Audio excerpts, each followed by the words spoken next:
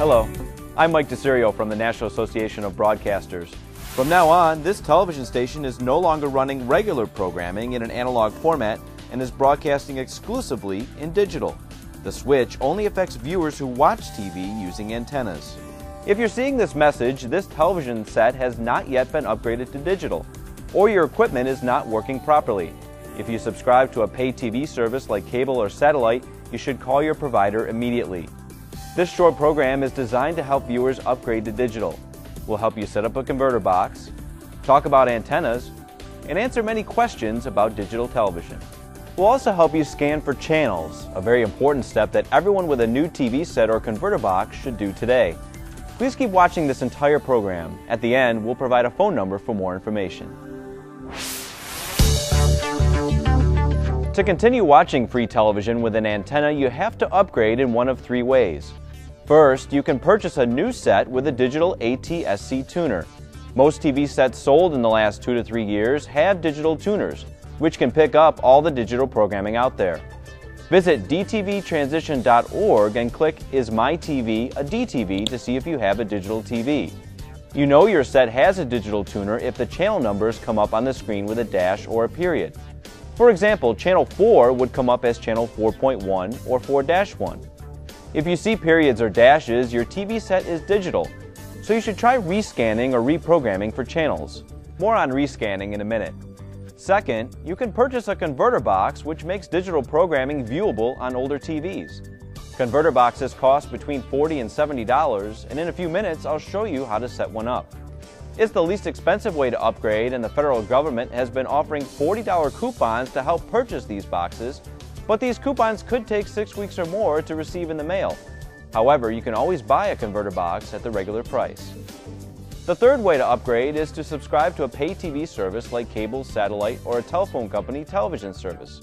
Call your local pay TV provider. So, how do you set up one of these converter boxes? It takes a few simple steps. Each unit comes with a remote control and a coaxial cable. It may also have audio-video cables with yellow, red, and white plugs like this, and may have a separate power supply and cord.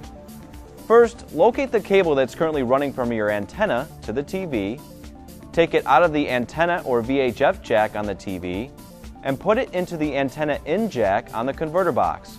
This may also be labeled something like RF in or from antenna. Next, take the coax cable that was supplied with the converter box, put that in the antenna out jack on the box, and this may also be labeled something like RF out or to TV, and then put the other end of the coax into the antenna in jack on the TV. Or you can use audio-video cables instead of the coax, if you have the cables and your set has the corresponding inputs. If you have a VCR or DVD player, however, you can use those particular cables to connect the converter box with either of those devices. Finally, turn your TV on and put it on channel 3 or 4. If you're using the audio-video cables for hookup, then select the TV to AV or video. Then plug the converter box power cord into a wall outlet. Turn on the converter box using the remote and you should see the output of the converter box on the TV screen. It usually appears with a setup menu. It will either prompt you to scan for local channels or it will do so automatically. You may also need to go to Menu and select Setup to Auto Program or Scan in Channels. Now, what if you already hooked up the converter box properly, scanned for channels, but you're seeing this message right now? Why is that? It's probably because many channels changed their locations on the broadcast airwaves after the transition. To make sure you're getting all the channels available, you should rescan your converter box or digital television set, otherwise, you might miss some of the channels you received in the past. Rescanning for channels is relatively easy, but each TV and converter box is different. So if you're having trouble rescanning, review the instructions or owner's manual. Going back to rescan involves finding the menu function. Usually just press the menu button on your remote control and choose an automatic scan or easy scan function or manual scan function, and let the television or converter box find channels for you. Before we address antennas, it's important to know that the new digital signals work differently. Once you've upgraded, you should have a clear picture with no ghosts or interference. But if you can't find channels you're used to watching, or you're getting spotty or pixelated reception, there are a number of things you can do. First, make sure you have a VHF-UHF antenna. VHF-only antennas like these rabbit ears only pick up channels 2 through 13, while UHF-only antennas like this silver sensor model only pick up channels 14 and higher. That's why you need a good VHF-UHF antenna like this flat one to get all the channels out there. The location of an indoor antenna in the room also makes a big difference to how well it receives DTV channels, and you may need to try different locations to get the best reception. Raising it as high as possible is usually best, and you will also need to try changing the location in which it is pointing.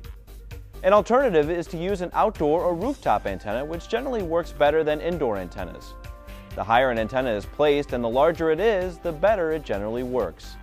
Be careful setting up any outdoor or rooftop antennas. Many require professional installation.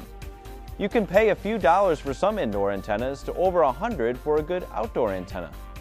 To learn more about antennas, visit www.antennaweb.org. Now, let's review this checklist to help you receive free digital TV. 1.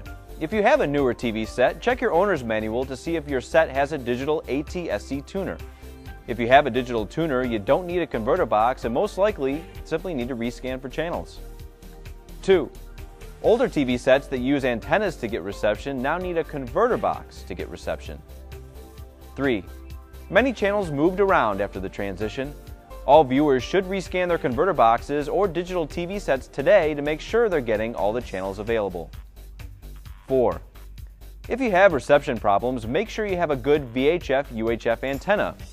And remember, a good rooftop or outdoor antenna will always get the best reception.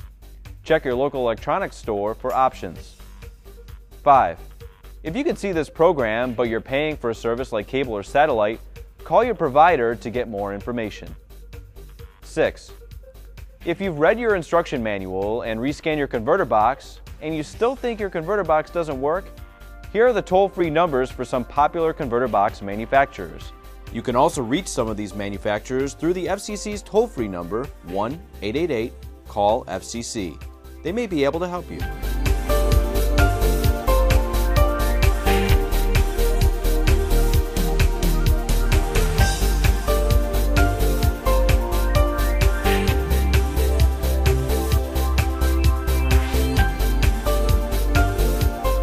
7.